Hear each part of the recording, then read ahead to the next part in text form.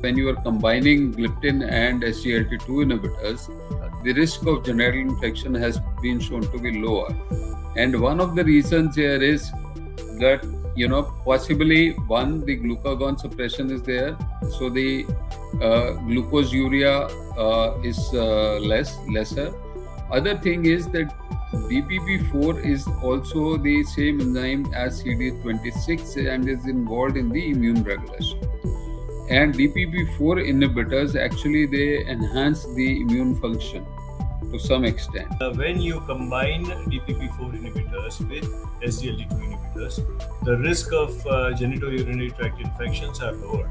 And we also know now, we have enough evidence that there is a trial which compares the addition of DPP4 inhibitor to SGLT2 inhibitor in a sequential manner, or SGLT2 inhibitor to DPP4 in a sequential manner, versus both given together.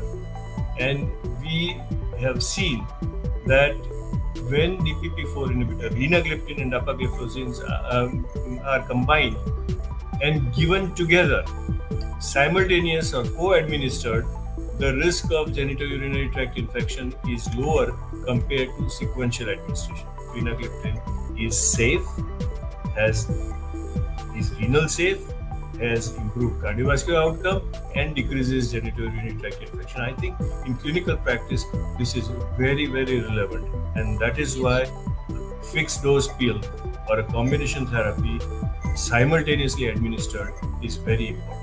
Uncontrolled diabetes, when that is a risk factor for such patients, usually will have a history of multiple urinary tract infections before initiating on any of linagliptin or dapagliflozin itself. So such patients, it may not be the absolute contraindication. So such patients will be benefited by a good glycemic control that can be offered by linagliptin and the kidney protection by dapagliflozin. But other type of urinary tract infections that develop after initiating SGLT2 inhibitors, that is very well described adverse effect of SGLT2 inhibitors and dapagliflozin. So they also needs to be considered in the context of the severity of such infections. So isolated cystitis without upper urinary tract involvement like pyelonephritis, that again will not be a contraindication, because given the overwhelming benefit of these agents in protecting heart and kidneys, one cannot rule out or one cannot exclude the possibility of these agents in such patients. So only when it's recurrent by definition is more than 3 or 4 episodes in a year, or any serious urinary tract infection like urosepsis, upper urinary tract involvement, in such patients, of course, one would be skeptical about initiating. And in the previous situations, with careful monitoring, definitely it can be.